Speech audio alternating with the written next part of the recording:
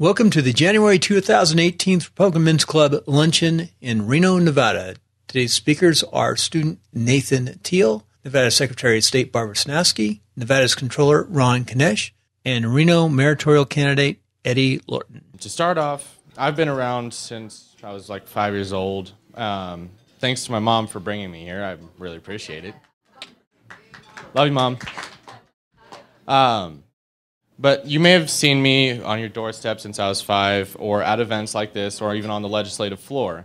But I'm here today to mainly start talking about things that pertain to the youth. One of the biggest things that I've seen is the marijuana. To start off, at Demonte Ranch High School, where I currently go, recently there was a student who walked into class smelling heavily of marijuana. And I said I shouldn't have to smell this. The teacher walked over, she smelled it, and she left. Coming back several minutes later with the dean of students who removed the student from the classroom. I found out later that he was only suspended for having 4 rolls of marijuana on him and several dabs of PCP. And he was only suspended for 3 days. Shortly after, he was allowed back in school, but he's only allowed back in school after he gets a backpack search daily. That doesn't stop him. He still brings several things of weed daily. He always smells like it. And the rules are not working at all for that. Now, I'm on to leadership. Being on the Nevada Youth Legislature, I am the next generation of leadership for Nevada. Sorry, drawing a little bit of a blank here. I have a definite passion for being a leader. It's been in me since I was a little kid. I've always wanted to be a leader. I enjoy taking over an audience and captivating them sometimes. And then I always like to follow in footsteps for a Senator Wheeler. Sometimes, yeah. Sorry. So with my leadership at the Nevada Youth Legislature, we each get a bill to submit, and it will be voted on throughout our party and decided on by the end of the first term coming up here in next February. Sorry about that. But my bill idea is to make it mandatory to take 1 defensive driving course in order to get your state-issued driver's license. I have found, thank you very much.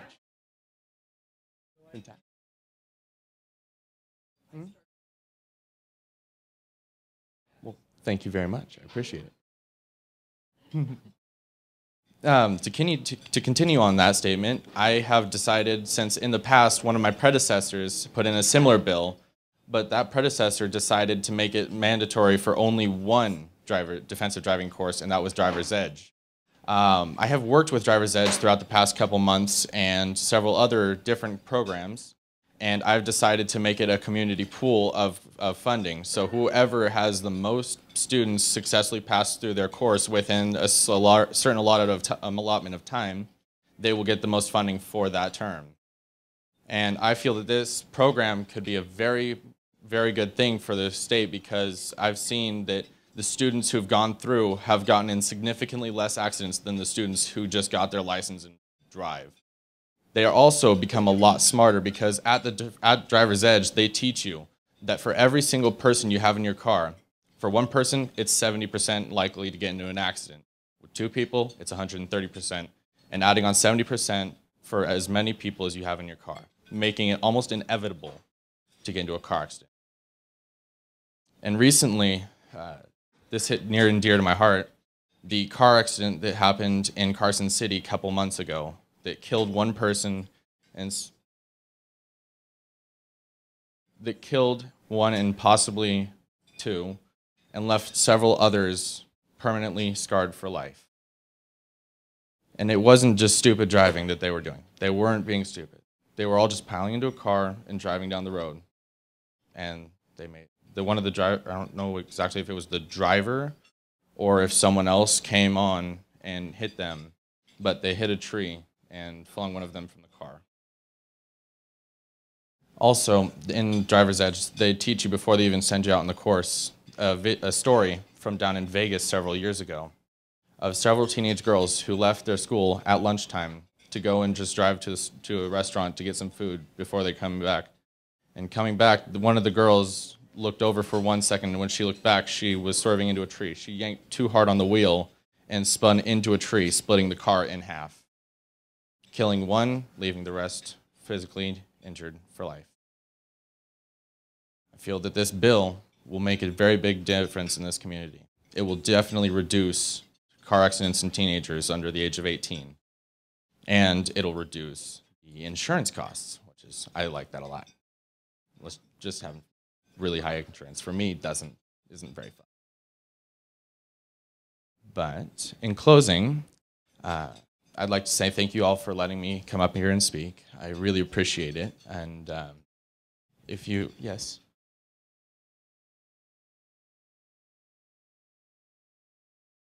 From the school, or to get them into drug rehabilitation classes so that they're done.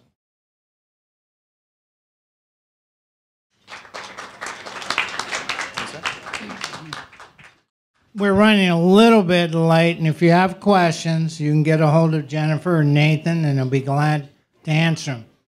Barbara is kind of on a tight schedule, and I promise she'll be out of here by 12:30. Next speaker is Barbara Cegvaske with her Pearls of Wisdom on Secretary of State.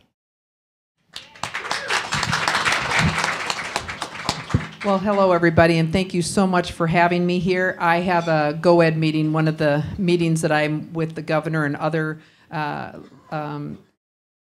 officials that are on those different committees that I'm on. So I have to get back to that, and that's the only reason. And when we changed the date, I told him that I had to be gone on that particular day at a certain time, and he was fine with it. So I hope you're all good with it.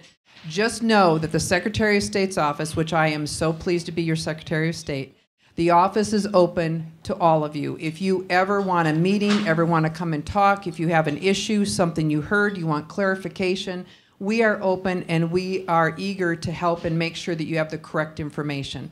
Sometimes there is information that is not factual that gets out there, and we're here to help anybody that needs help with that, to know what the truth is and to make sure that you have all the facts. So with that said, when you come to my office, which is the most beautiful office in the Capitol, just to let you know, it really is gorgeous. And we believe that the office of the Secretary of State belongs to the people of the state of Nevada. When I was in the legislature, I felt the same way about my offices there as well. And it's always open. When we would talk to lobbyists, we would listen to both sides and then evaluate and find out what is best for the people of the state of Nevada. I've carried that to the Secretary of State's office, and that's exactly what I do there as well. Make sure my principles and my ethics are still there, and they are.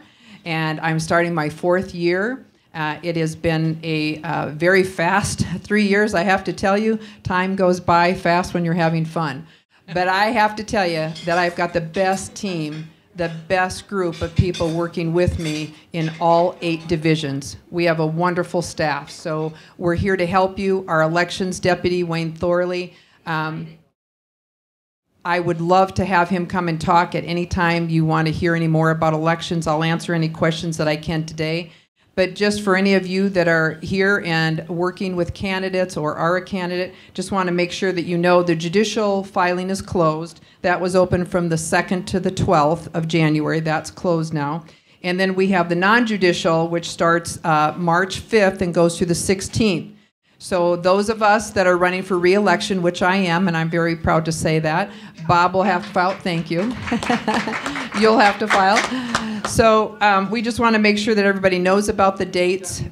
We just had the filing closed Friday for your financial disclosure, plus anything to do with your reporting, all of the reports that you have to do, your C&Es. Those were all due last Friday. So it wasn't me, but the legislature does put penalties on those. So you have to adhere to those. We do know that there are willful violations, and we do take those serious. but I have to tell you, generally people make honest mistakes. So that is one of the things that we're really grateful for, is that we at least have that leeway. Now, for all of you who don't know, the primary is June 12th, and the general election is November 6th of this year. So those dates should hold fast for you. You should hang on to those. And know that we have the weeks before that we have early voting, that happens, and there's community centers now in Las Vegas. They didn't need a law. It already is in there that it gives them entitlement to make voting centers and community centers. So I think you'll see it in Washoe County and Clark the most. So just so you're aware of that. We, as you know, have 17 counties. We work very closely with the clerks. There's 15 that are elected, and there are 2 that are appointed by the county. Clark County and then Washoe County, they appoint their people. And we work very closely with all 17 of them, answer questions, help them.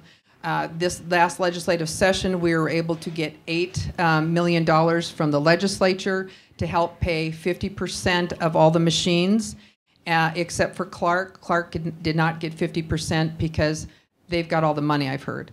So with that said, I'm just kidding. They had already set aside their money, and what they are doing is paying for their equipment. They've already ordered it. They already had it all set up. And so all the other counties are starting to receive theirs. They're getting training.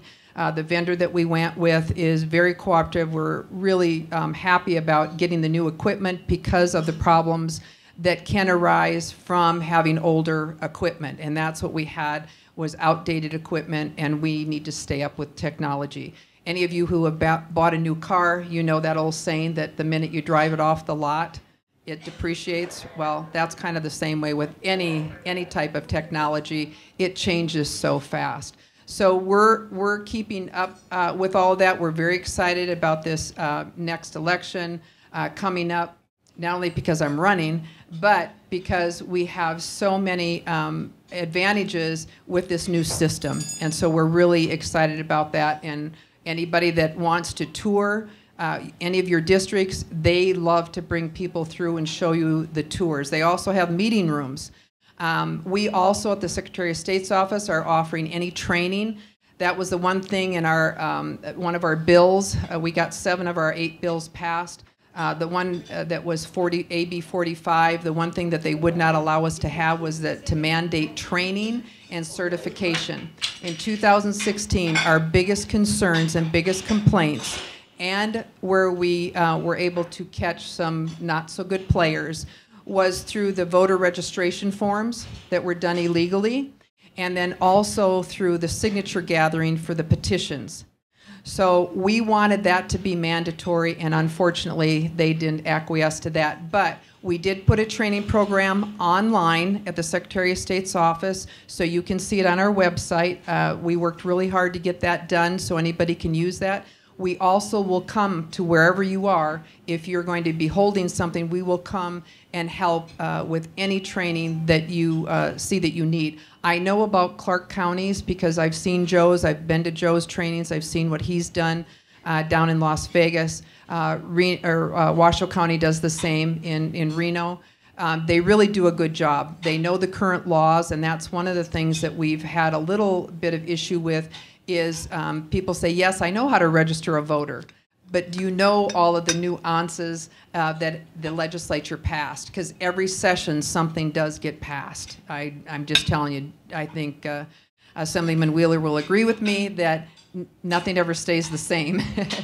So with that said, if you want to know what's going on, if you want to know about the training, if you want to know about any of the issues, please contact our office. We're more than happy to answer any questions. We do a lot of answering questions, and on Tuesday of this week, because Monday was a holiday, we got so many calls about the C&Es and asking us, did I report this right? Was I late? Am I going to be late if it's after 5? It was till midnight.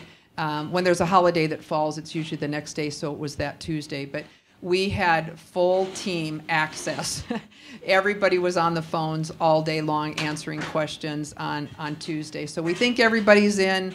And if anybody has any issues or questions, please let us know. I've talked to some gentlemen in the back that have businesses, and I'd be more than happy to talk to any of you about that. We have an ESOS rewrite that we're doing that I'm really excited about, that we got funding for.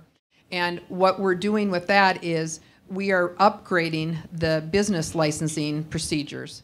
And so Silverflume, does anybody know about Silverflume? Silverflume is an excellent way to go online and get everything done that you need and your filings. We're upgrading everything. Everything's being done. It hadn't been done for a long time, so we're working on that and hope to have that finished to help facilitate with the number of pages of paperwork that you have to go through. We're trying to streamline that, and I think you'll be very happy with the end result. We've got a great team, the staff that's been working on it. It took almost a year just to put the process and all of the nuances that needed to be in that. It's a really long procedure. So I will leave it open for any questions you might have.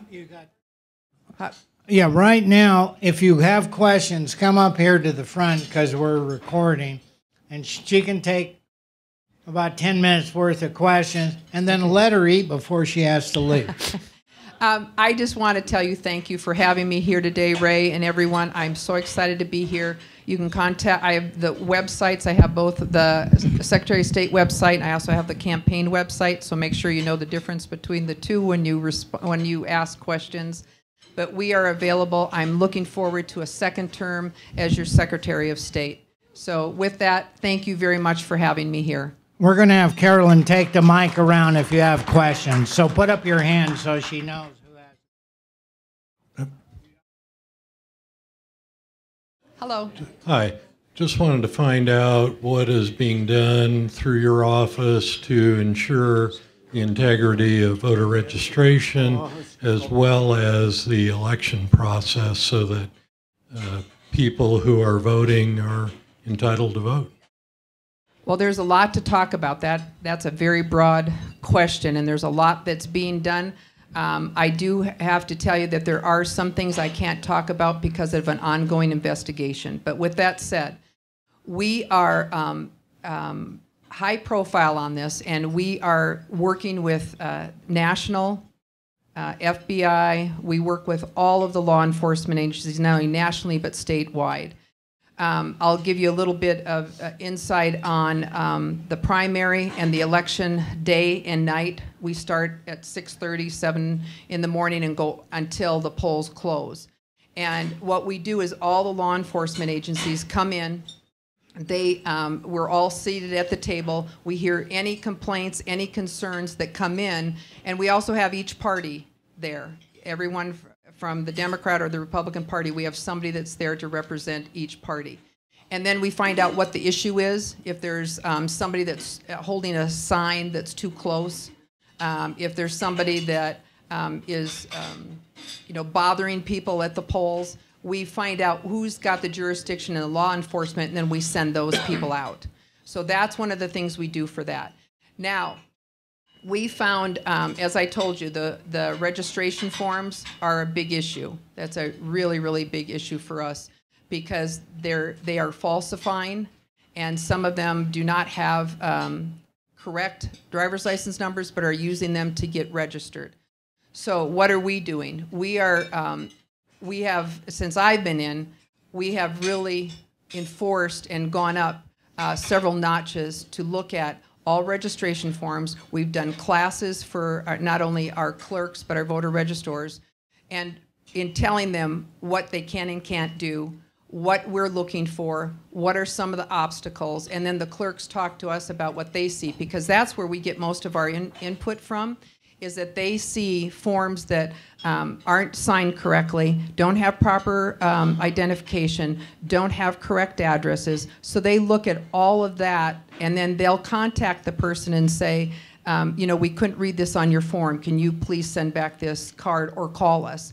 And then if we don't get any acknowledgement or have any feedback, then they don't vote. So there's a lot of things that we're doing, and we'd be more than happy at the office to have you come down and talk to you about everything that we're doing. We did prosecute somebody in Pahrump. We have 2 others. The one in Pahrump was for the registration forms, and she is, the judge had sentenced her. The other 2 that we're working on right now, they have to do with the initiative petition signatures. So we have 3 admitted cases that we're working on, and then we're working on the lists. One of the things that is very important to me is to have a clean voter registration list, and we are working on that as well. I hope I answered your question. But you can call me, honest. You can call anytime, and we'll be more than happy to answer any specifics that you have. Madam Secretary, these fees to register your company are getting out of hand. Is that something in the jurisdiction of the Secretary of State? No, it's not. It's in the hands of the legislature, but I can go up, and I do often go up to voice my opinion. My platform when I first ran was to make sure that the filing fees would not be raised. I actually wanted them to go back down, and that didn't happen. But we were able to keep the first one, the business license itself, at 100, but they raised the corporate. So a lot of people came in and switched to an LLC instead of a corporate. And then some people actually went to another state to do business because of their filing fee costs are so much less. So it is an issue.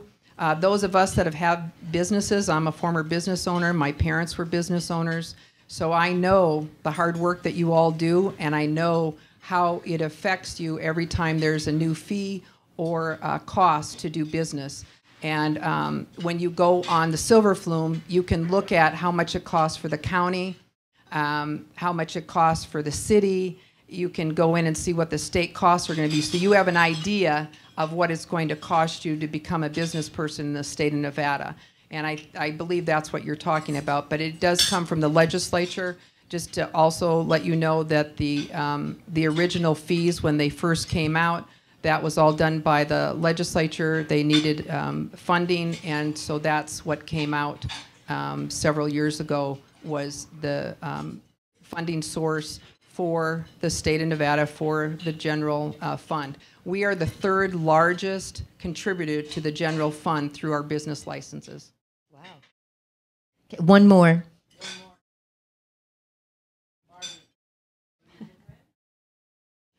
So I have one really quick question, and that is, how old do you have to be to start a PAC? How old do you have to be? Well, I haven't had that one, but I would assume you need to be a business entrepreneur, but probably 18. That's generally signing contracts is normally what it is when you're signing something. But I can verify that, but I would say you have to be at least 18 is my interpretation. But I also want to thank Nathan so much for continuing on something that's meant so much to me. It took me 10 years to get the full graduating driver's license.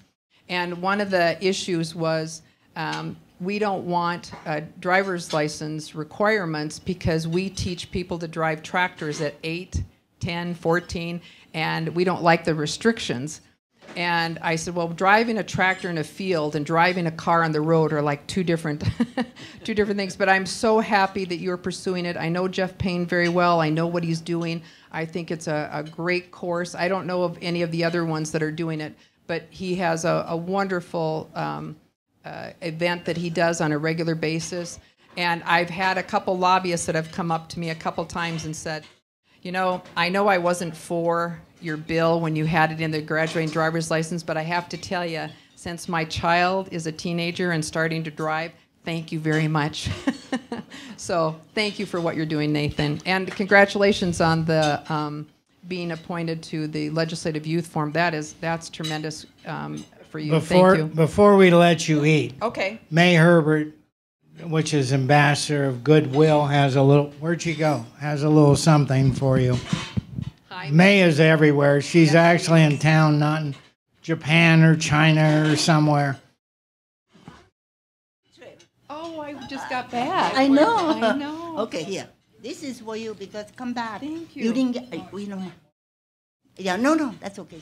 All right, Secret.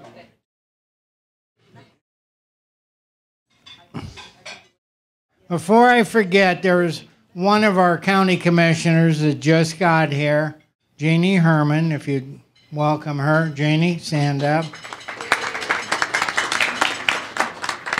Even though he just got here because he was having a little therapy, he's getting in good shape. Ron Knecht's up next. He has 10 minutes.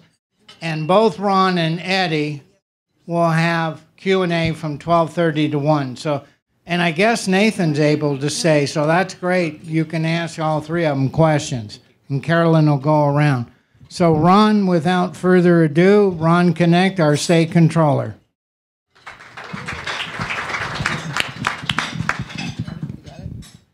Well, thank you. Time limit, okay?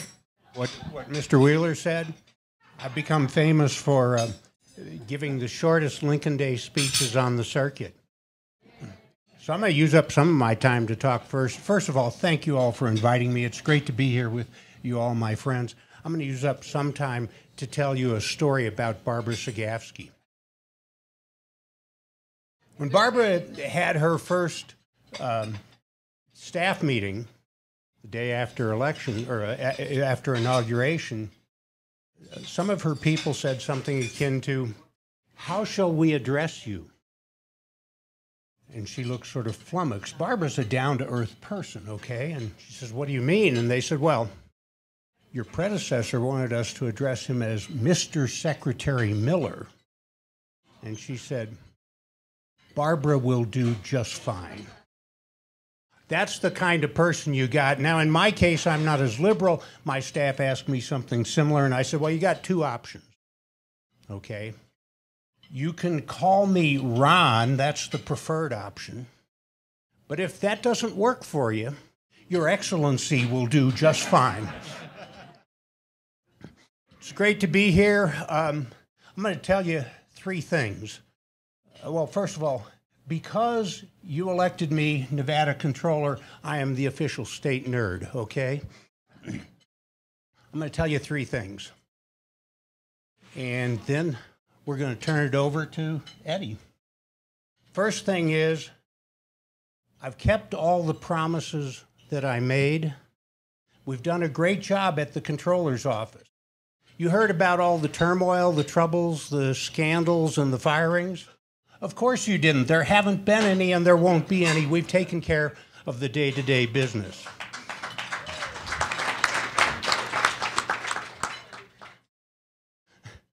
Uh-oh. Sandy's putting down her purse and getting ready for the heavy artillery. Second thing is, you know who I am. Across the board, I'm the most reliable, dependable, limited government conservative on the ballot. Now, Bob Beers back there will try to challenge that and say he is. He's a close second. Wheeler's not even in competition, okay? That's the second thing. The third thing is, we have done a great job, and I have kept all the promises.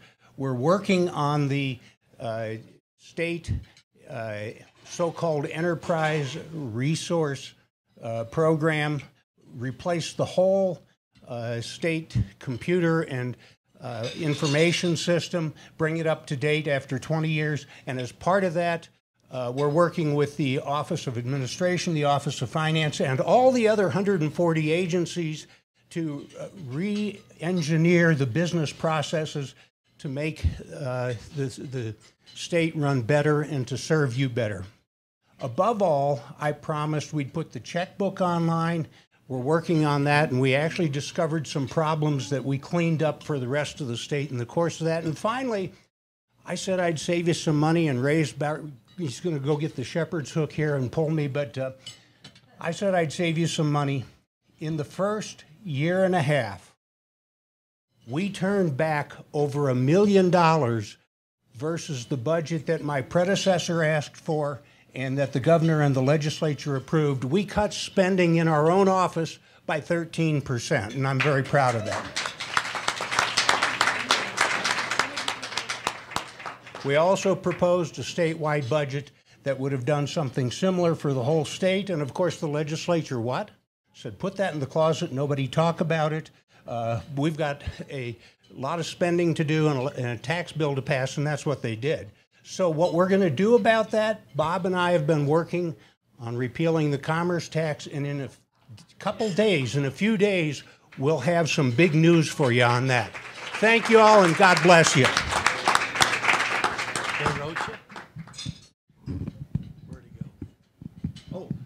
By the way, if this were a Democrat audience, I'd have to tell you that I've never been indicted.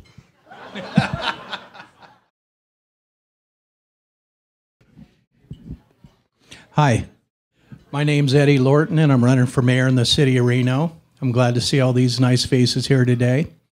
And my passion for running for politics, it started when I was like 25 years old, okay? I've lived in Reno my whole life. I was born in Dayton, Ohio, but we moved here when I was 6 months old, so I care about Reno very much and love this city. And what got me started was at a young age, you know, you're making it. I made my money with my brain in my hands, okay? You start investing in the city and looked at properties, found some, and then where it started for me was I started buying warehouses and stuff a long time ago on 4th Street. I'm buying improvement districts, okay? I have a lot of businesses, and when it came to my building strategy, I saw things that could be approved. You go in, and the ones that improve the most appreciate the most, so I selected warehouses in the downtown core on 4th Street. And so then all of a sudden I was on the 4th Street Corridor Commission, okay? You got to get active, you get involved. And part of the promises the city made to me was, okay, they're not going to have any strip clubs on the 4th Street corridor or homeless shelters, okay? So then I ended up, bought a lot of properties at 25 years old. And then all of a sudden I turned around, and this is under Bob Cashell's tenure, and they lied, and they flopped the homeless shelters right in the middle of the downtown core, okay? So then I would, you know, at the time you go, well, I don't want to hurt my community, so I didn't take legal action, and I sucked it up, and it's been a struggle ever since. And then that's what got me involved in council meetings, because then what I noticed as I went, I'm a business analyst, I see patterns, I see what works, what don't, and that's why I could be a good mayor, because I know what business is. How can you fix a problem? And in the first place, if you see what's going on in this administration, they can't even identify a problem. So how can you fix it if, first off, you can't even identify it, okay? So I go in there, and so I start getting involved in council meetings. I've been to more council meetings probably than this whole council put together, okay? I've been doing this for 25, 30 years now. I had to get involved so that you could protect your investments. So that's a sad thing when citizens have to get involved in government to protect their investments, and that's their job, is to do good for the citizens and not for them to have to get involved to protect their investments. So then time went by, I got more and more involved, and then things occurred. You could see this town's been getting fleeced for over 30 years, okay? And I think it's time that stopped. If you've seen the tax and spend mentality they've had lately, it's enough to drive someone like me crazy, to where here we have closed fire stations and we're renting beach whales and doing arch rehabs. This just doesn't make sense to me. I'm a finance guy. You take your budgets, you prioritize those budgets, and the only job of the city is police, fire, and public works, okay? So we're not going to be doing all these extravagant things till those needs are met. I've come up with a proposal to where this city's $400 million in debt. I did them a property disposal program with policies. This city owns hundreds of millions of dollars worth of properties that was paid for by you, the taxpayer, okay? And then there's a thing called the redevelopment agency. They use this tool so they could use your money, buy properties, and then sell it to their buddies without going to public bid at a discounted rate. And this has been abused for a long time. In California, they even had the sense to stop the redevelopment agencies. And in Reno, they're over around $35 million in debt through the redevelopment agency. So what I say, while we're on an economic upswing like we are now, that's the time to sell your properties, get the most you can, apply that money, pay off our $400 million debt, build a new police station, not increase your taxes. I wrote them a property disposal program in 3 days. They couldn't do it in 2 years. I'm a real estate expert. Okay, I found 150 more pieces of property than the city even knew they owned. Now talk about, I mean, it's just, you hate to say bad things, but it's just the incompetence level is unbelievable. So I go in, find these things. So I would like to apply the things I know. We ran last time what you know. Okay, I believe in term limits. You saw, took them to the Supreme Court. We set case law and term limits in this state, blew out the whole last council. So I had 8 incumbents and all their friends against me, first time runner, and it took them all to beat me, I might add. And now this time, and she had a smile, but this time she has lots of baggage. I was right on the issues, and we'll see what happens this time, okay? So now, when it comes down to it, I need your support so we can take our city back, okay? And the thing with what's been going on at the city is from the corruption and dysfunction, from the Klinger case, have you seen that lately, to they voted to make Reno a sanctuary city, or they called it a welcoming city, code for sanctuary, okay? And the only flag I'm going to fly is a United States flag that supports veterans.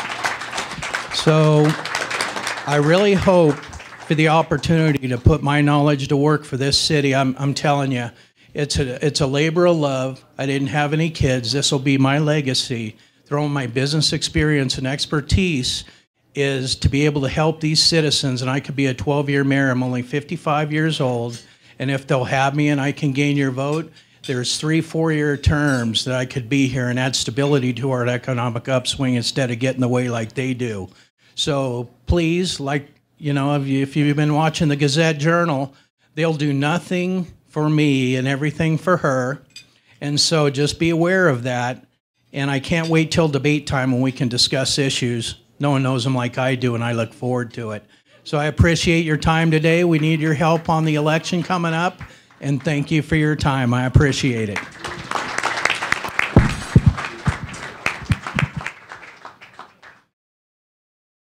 Boy, these guys are being on time. Yeah. I got a question for Ed. I'm Gary Archie. You got to get in, Ed, because I don't know if you heard, but San Francisco has a map for the people to be able to get around San Francisco without stepping on human excrement. We don't want that in Reno, Nevada. Yes, sir. And I have a plan, okay? I know Jeannie's here today, and I respect Jeannie and what she does, and she's with the county commission. But this is another thing, okay?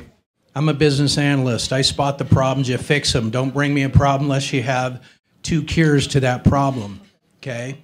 And per the NRS laws, okay, the county gets all the federal grants for the homeless issue, and the city of Reno keeps getting out negotiated by the county, okay? So now it's high time the county is supposed to place and pay for 100% this homeless issue.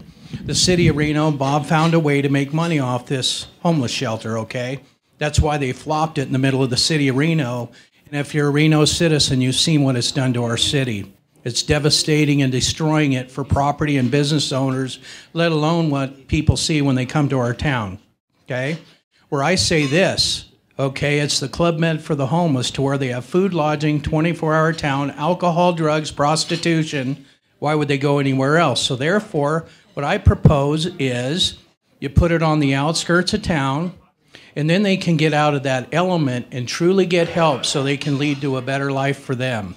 So now, what I will do is to where they ended up in the past, this city ends up, they said, oh, we called them, Eddie, they don't return the call. Of course they don't. They get a giant amount for social issues, millions of dollars, and they write us a piddly $1 million a year check, and we're stuck with a problem on enforcement, police. The city of Reno's trying to do a BID, a business improvement district, so they're trying to assess your properties for more police as part of this problem, okay?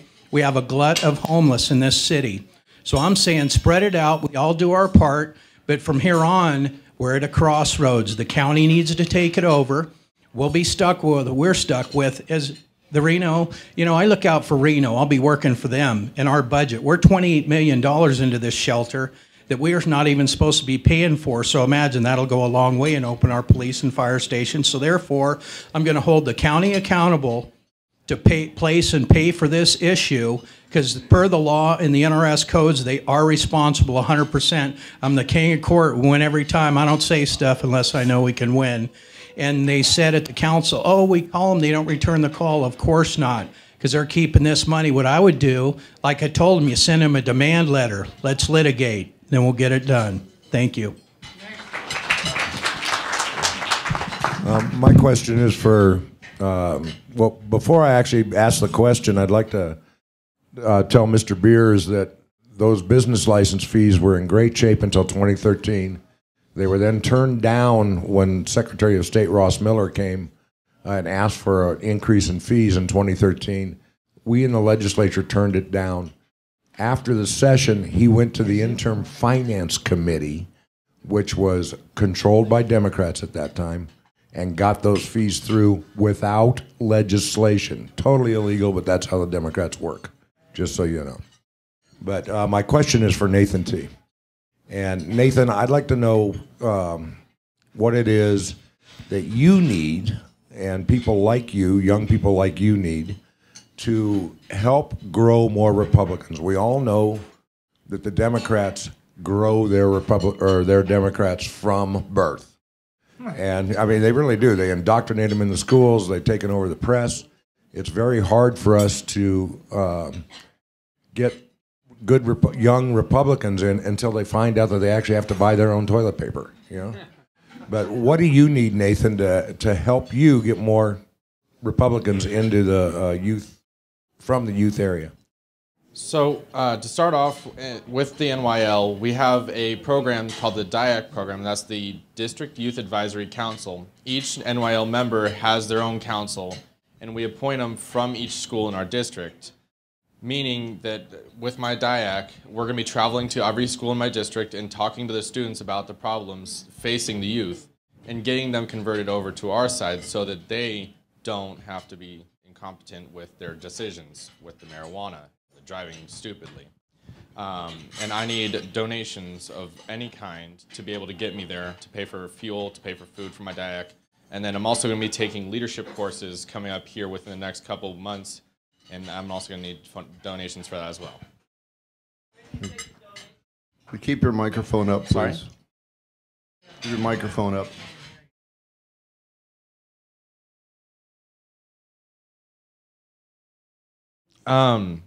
Mainly get to the P.O. box.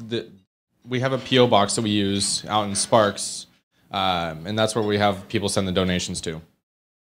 If you'd like to know more about that, I could definitely contact you with that. I also have a Facebook page, and that's another really great way to connect with me. Yeah, but where is it? Tell them how to get to the Facebook. Or the donation. They need to know where. So for the P.O. Box, it is P.O. Box 50924 in Sparks, Nevada. And then 89435 is the zip code. And then for my Facebook page, it is my name, Nathan T, spelled T-E-A. And on it, you'll see a picture of me. To Youth Legislator T. Put the mic up. They can't hear you. Sorry, Youth Legislator T. T-E-A. No, no. Youth Legislator Nathan T. Sorry. His mom is coaching him. Just a little bit. And she's a professional coach and speaker and all that good stuff. Yeah, she even keeps Wheeler in line.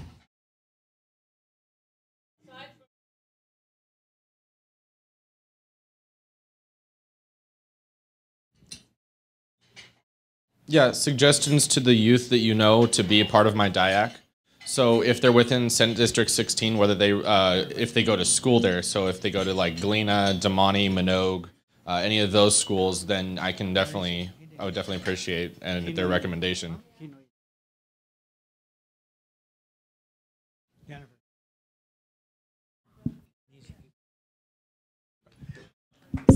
Good.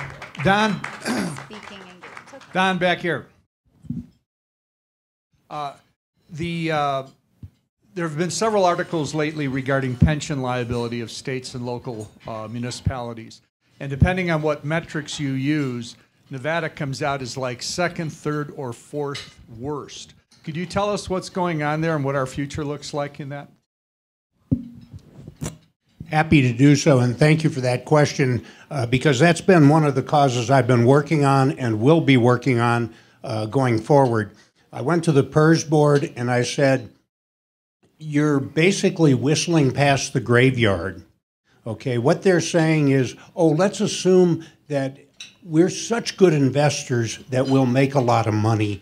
I wish I could assume that with my family's very modest assets. But the two things they're doing is overestimating future returns, and that happens to be my specialty area. And the other thing they're doing is overestimating the number of new participants they'll have who will be contributors. So I don't think PERS is close to the worst. The worst is Kentucky, Illinois, New Jersey, et cetera. But PERS is going to get itself and get us as taxpayers and get the employees and retirees into a hole like Kentucky and Illinois and New Jersey if they keep this up. What they've got to do is get realistic about what future returns they can expect. And by the way, I'll just be real clear about this. The number I gave them, based on my own analysis, was subsequently validated, verified by David Swenson, who for 32 years ran the Yale University endowment and got the highest returns of any endowment in the country. And his view is the same as mine. Going forward, things are not nearly so optimistic. We wish they were. So what PERS has got to do is get realistic about the returns, get realistic about some of the demographics, and especially get realistic about the number of state employees. Otherwise, like I said, it's down the hole with Illinois, Kentucky, and New Jersey.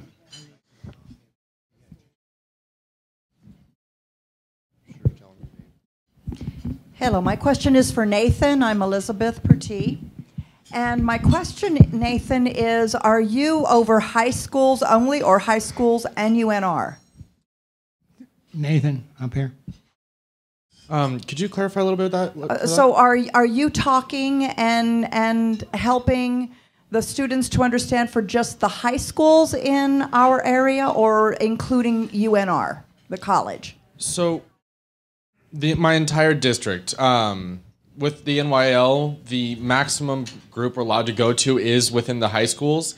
But I assume that I would be able to go and speak to UNR had I been in their district. Okay, so the rest of my question then is, when you were talking about the marijuana problems, what are the rules or regulations regarding marijuana currently in the high schools so that you are trying to have them, enforce the rules or laws right now, or are you trying to introduce new rules and regulations? Especially I'm questioning, since we have legalized it in the state, what changes are perhaps happening in the schools, and also about medicinal marijuana usage, and possibly also your industrial hemp and usage, particularly the one without THC, yes, for medicinal purposes and not being on medication, an alternative to that. So to start off with your question, as for pertaining the rules at school, they only have the rule of do not bring it. But if they bring it, there's only a suspension punishment. And then they won't be allowed back in school until they can pass a drug test. That's all they have. But what I want to see happen is for it to be flat out illegal to bring it anywhere. Because the current law, to my knowledge, is there's no marijuana allowed in public spaces, and which I would assume that would include schools. But there's still marijuana at schools frequently. is what I've been seeing a lot of.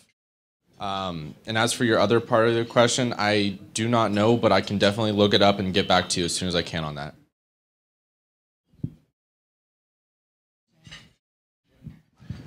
My name is Jim Crocius. Anybody can answer this if they have the guts to do it. Every few years, we get hit with another hundreds of millions of dollars for the schools. And yet, as far as I know, Nevada ranks near the bottom, is at the bottom, but notice how many things we are at the bottom for. It seems like Nevada leads in every category that you don't want to lead in.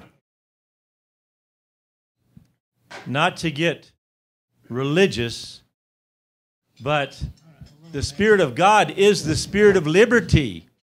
And it seems like every time we do something at the legislature, we create more bondage for the citizens of Nevada.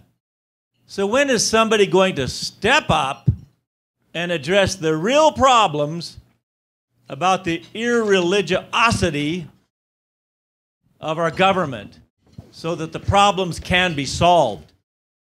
Thank you for that question, Mr. Crocius. That was not a plant, but gee, I can't think of a better jumping off point. This is the popular annual financial report from last year. The next one will be out soon. It addresses all those problems. And by the way, as I've told you all before, you better get it and read it because everything in here will be on the final exam. Yesterday, at the State Executive Audit Board meeting, I pressed the head of the K-12 system. I said, we're not quite last in anything that involves output and achievement and accomplishment. We're close to last. But here's the deal. You get these people, including the governor, including the school system, telling you, oh, we allocated a bunch of money in the last 2-3 years to K-12, and the future is rosy, it's going to be beautiful, and we're going to turn around this long-term problem we've got. Let me tell you something. We've been stuck at 43rd, 44th in educational achievement of our students for a long time right now. But the fact is, and this goes exactly to your point, the fact is that we haven't been starving K-12 in terms of state funding. We had a legislator a few years ago who's now on your city council here in Reno say something really stupid, that in his time in the legislature he had witnessed the systematic destruction of K-12 education by underfunding.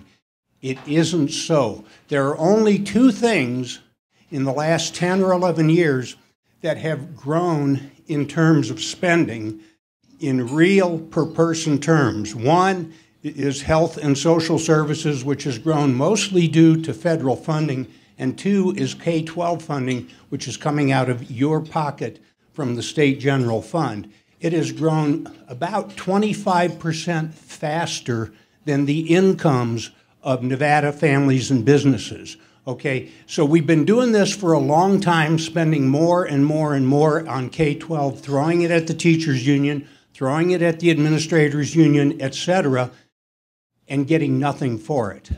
What we need are some policy reforms, and in the PAFR, we outline some of them, and in our weekly column, James Smack, the deputy controller, and I, and formerly Jeff Lawrence, the assistant controller, and I, have outlined those, and we'll continue to do that. What we need is policy reform and parental choice in K-12 education. Thank you. I would like to also address that from a local level here.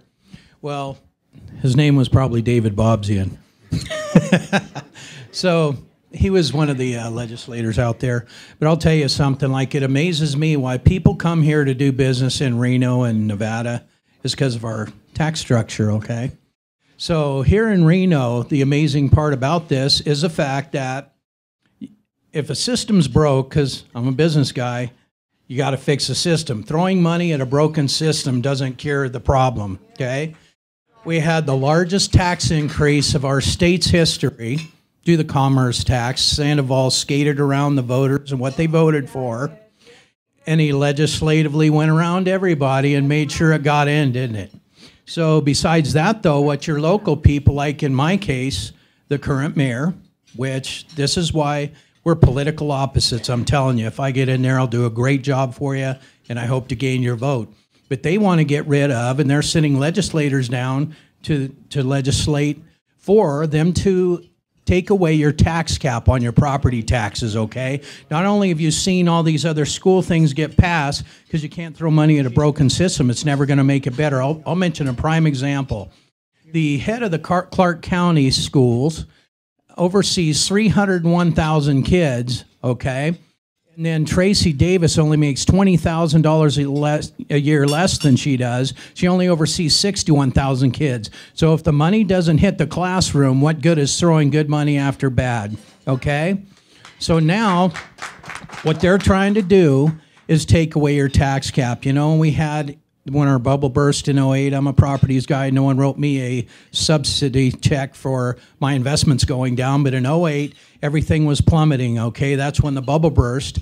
And then they came in and they put a tax cap on it so it could only go down 3% a year, so it helped the government and not the citizens. So now that it's skyrocketing up, they see an easy pickings for them, so they're trying to get rid of your tax cap, and the mayor and them are in charge of this, trying to get legislators to get rid of your tax cap so that it can skyrocket up now that it's helping citizens like everybody in here that owns property. And they also want to get rid of your depreciation write-off. So here's more money they're trying to do locally to throw at the classroom when the system's broke. So please elect me for mayor. I'll do a good job. Thank you. Well, hold on, before we do something, I wanted to thank our servers because there was 11 people that showed up that we didn't have registered. So be patient with them. They're doing a great job. They've added an extra server. And in the future, please register. I know it's at the last minute. I appreciate everybody being here. With that in mind, I have a question for Eddie. What in the hell are you going to do about downtown? It looks like a pigsty. Like I said, City of Reno and the county's going to be having a talk. That's the best way to put it. I've got a question for Eddie also. Yes, sir. 8 years on the Planning Commission, and I see City of Reno just expanding clear out into Mountain Springs and Cold Springs and all these outside areas when there's no utilities, there's no anything out there. And they have to build a corridor so they can meet the law about adjacent properties annexing to the city. Yes. And, you know, Cold Springs, Stonegate, 5,000 homes. You know, this is crazy expansion. Well, what you do, you look at who the lobbyists for these projects are. Jessica Sferrazza, which is the campaign manager for the person I'm running against, okay? She's a campaign manager for Hillary, okay? And now she's became a lobbyist for the builders. And I might add, she's the only lobbyist that every single project gets approved, and she never even says a word at the meeting. Never seen that before, because she does all her work before the meeting, but I'm aware of all these things. So now, what they do, and she's also in Stonegate, so is Fiaro. They're two giant lobbyists, and they carry weight, so they're going to be trying to shove it through. But I've given them an answer to this, but I do creative thinking. I think outside of the box. Like, you know, all those properties I was talking about? It doesn't stress infrastructure because a lot of them, I say a blight initiative program through development, okay? Our downtown core, we got all these pieces sitting there empty. Why the homeless congregate there. This is the way to clean it up. We can sell these properties off, pay off our debt, highest interest rate bond first, and work ourselves backwards till we're out of debt. And then we can clean up these projects, build them out, okay? It doesn't stress our infrastructure like you're talking about. We won't need new fire stations and police stations, let alone if you come from Cold Springs, it takes hours to get into town as it is, okay? And then it'll also put these properties on the tax scroll, heaven forbid, and supply jobs. So they don't think the way I do, and that would be the cure, but they're going to try to do these things. They keep putting it on the outskirts, and we do have a housing problem right now, but there's a good point. Let's don't do it fast, let's do it right, but there are answers, but it's internal, and not just do these projects because they can get land cheap out there and annex it from the county, and then stick us, the spaghetti bowls needed to be fixed for how many years till that's addressed. It's just a terrible plan, I think. Thank you. I think your master plan and water. code. Yeah. And water, you know, I like now though, because of last year, excuse me a second, like last year, you know, we got blessed, okay? All of our aquifers got filled. We're out of a drought officially in the state of Nevada, which is great. And the thing is now they have other ways on new developments to save water, but we do need to guard our resources for now. As far as we need a little expanding, you know, so, because when it comes to, you know, I want to be able to take full advantage of the business upswing, but every now and then when there's opportunities, the window's open now. But then one day it closes. So we don't want to be stuck picking up the pieces in like a San Jose and stuff like that. All right, thank you. I'd like to add one thing to that. You know, the city development code already calls for infill first, and then they ignore that. Yes, they one do. More question back here. They ignore the law all the time. Thank you.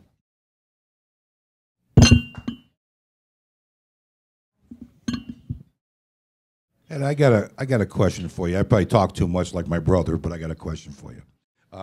Wouldn't it make sense to clean up downtown first and expand out? I mean, I'm all for, and I think that's what you were saying. I'm all for development. My business, if they do Cold Springs, I'll just do terrific. There's only one problem. I couldn't get my trucks there because of the highways to service the people. Agreed. Downtown, okay, we have infrastructure problems. Like, I'll put it this way. Here we are. We didn't need the Southeast Connector, okay? Bob Cashell's old truck stop there, the Alamo, ran right in front of where that was going to go. What a coincidence.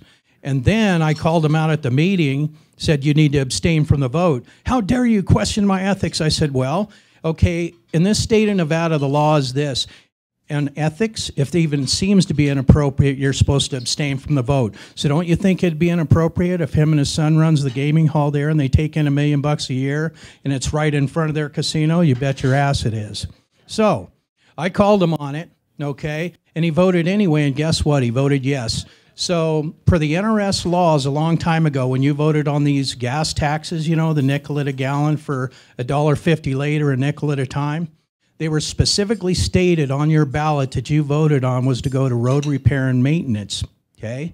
Then they morphed it into the mega projects because all their buddies were on them. Then the Northeast Connector got built. Now they're doing the Southeast Connector without fixing our issues, and that's a spaghetti bowl, putting more lanes out in Cold Springs. And then if we don't have a grind, because I'm up for building. I mean, we need it and stuff like that, but it has to be controlled properly and handled right so our infrastructure can take it. And building's great. That's a great plan because then it doesn't stress our infrastructure first until those issues get addressed. So I hope they can deal with that, but it's beyond them. All they're doing is approving Jessica's projects and they ignore the rest. Thank you. All right, anybody else? I've got one more for Eddie while you're at it. What do you think about separating the city council from the mayor, when you have an actual mayor and an actual city council separate? Well, as my case law setting court case stated, she is part of the city council, okay? We set case law for term limits. And as you saw, did you see a while back when she tried to skate around what voters had voted for? The voting public voted for term limits not only once, but twice, overwhelmingly by 80%, okay? And then how about did with Sigerbloom surreptitiously, which is in a sneaky manner, went around the whole city council, which she's part of. She went around the Citizen Charter Review Committee in 1.5 years of their hard work, where they decided to do nothing because it wouldn't make our city ran any better. So per my case law and the city charter, she is part of the council. She tries to separate because all she's trying to do, and you can bet, if you saw last time, She's trying to get rid of this court case. She's trying to change the charter. So her friend, I mean, if you can't make it in the real world, Jessica had a hard time holding jobs in the past, okay? So now she's making it in government. She's there for 12 years. Should anyone be in government 24 years? The president does 8 years. And she wants to be on the city council 24 years, if that makes any sense. It doesn't to me. I think you get in there, you leave it a better place, you contribute in your own way, and you move on. And they can't make it in the real world. That's why they do these things. So they're going to try to change a charter if she gets reelected to make that case, like you stated, they're going to start to separate the mayor from the council, which this is how I look at it. I think you get a better decision when 7 people make it instead of 1. She tried to have Sigerbloom, which is a senator from Las Vegas, come in last second, tried to pull a legislative move so that they could change a charter. I went in this council meeting, okay? I went and let her have it and said, you need to at least try to salvage what last little bit of your reputation. We all seen what you're doing. She goes, I didn't know it was going around term limits. She absolutely knew what you were doing. And I said, you need to back out of this and at least try to salvage the last little bit of reputation she could. She knew there wasn't an appetite for it, so she backed out, but we all know what she did. She tried to go around voters, what they voted for in the public. Her council, the Citizen Charter Review Committee, 1.5 years of their work, and we know what she's up to try to get her friend in there for another 12. So if she's elected, that's what she's going to try to do, and I'm going to try to stop that. Thank you. Anybody else?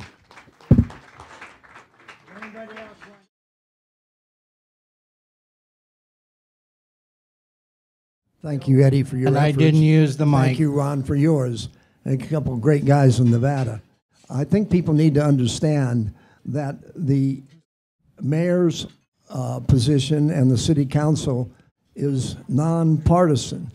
But if you don't know who Hillary Sheevy is, take a look at some of her Facebook pictures standing next to Hillary Clinton. I was standing next to Trump, though. Yeah. Hey!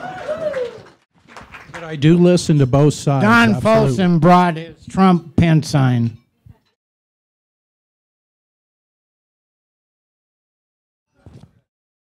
I had a question for Ron. Real quickly, where do you see the direction of the state going if we don't get Republicans back in the majority and poor Jim has to sit there and fight the rest of the crew? Where do I see it going? To hell. I'm serious. I have a 16-year-old daughter, perfect wife, and perfect mother-in-law, and I don't really need all this, but like many of you, like all of you, I'm doing this for my daughter and for our future, for our grandchildren and so forth. She doesn't have those yet, and she won't for another 10 years, but I'm doing it for the future because if someone doesn't do what you suggested and actually start to rein things in timely, if we let it get further out of control, it'll be awfully hard to ever recover it. So the Democrats basically have a 2-year horizon. What's next election look like? We have a 2-generation horizon where we're asking, what's it look like for our children and grandchildren? And what we need are some serious, limited government, conservative Republicans to take back the legislature, to keep all 6 executive offices, and maybe even some good limited government conservative judges. Thank you.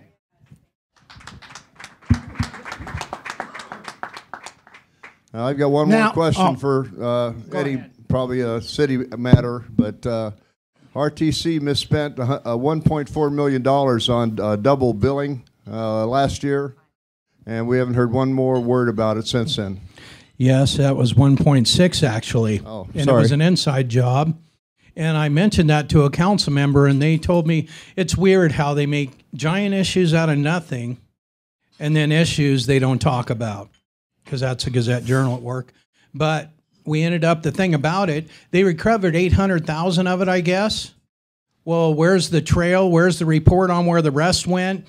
They don't talk about any of that stuff. So you know, they're on the right trail. It had to be an inside job, but if there's 800, who took it? Who'd they find that did it? And these are the things they bypass. Just like another misspending thing was when I caught them in the open meeting law violation through the Attorney General, is now Hillary and Jessica found a way to use the city as their personal piggy bank when they subsidized Jessica's client $3.6 million out of your sewer fund money, and it was illegal per NRS 278B. It clearly states the money can only be taken out of that to increase capacity, not for storm drain capacity, sewer capacity. And then I called them on it. And then, of course, the city attorney messes up all the time, Carl Hall.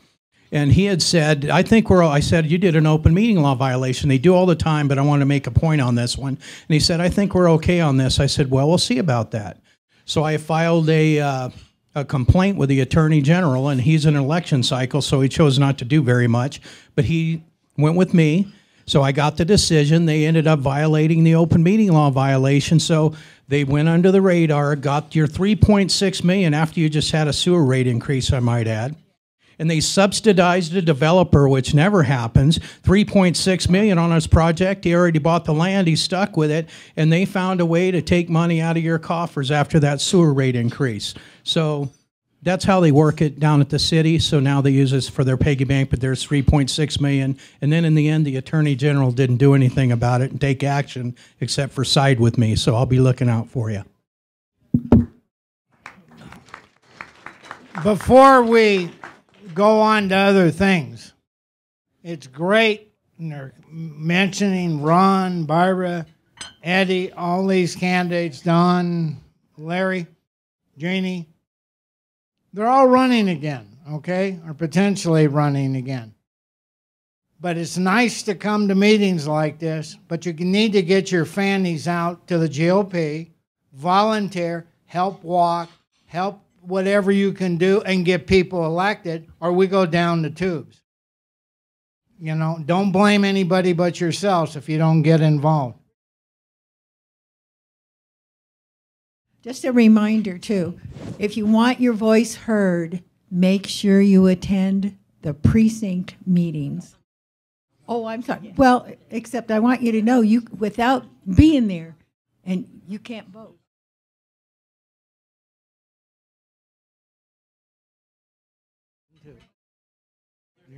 Yeah, I'm on the.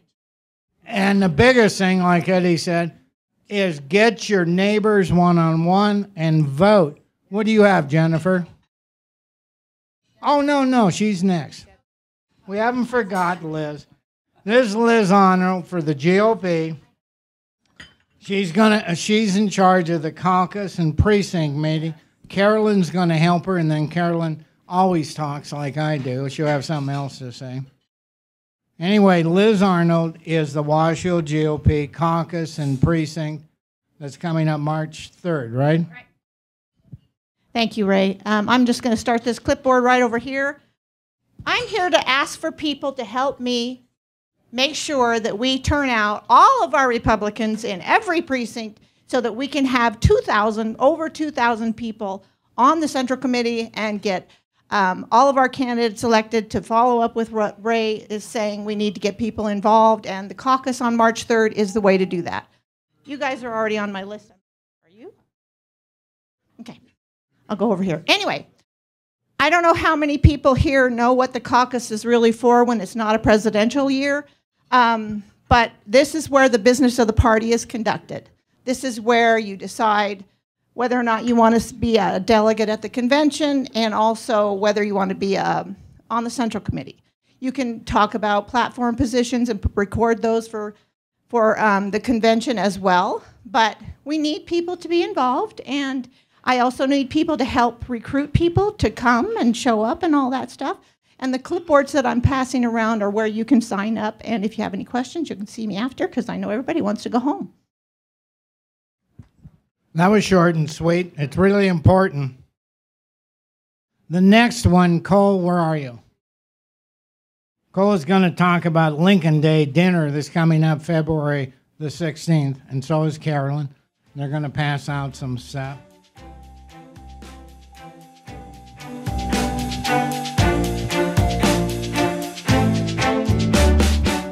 Hi, this is Bill, and thank you for watching. Go ahead and, if you're not signed in, sign into your Gmail. Go right up here and subscribe to RMC TV. You can go over here, watch a couple more videos, link to our website at republicanmensclub.org. And finally, make sure you go down and leave a comment. The comments really help. See you on the next video.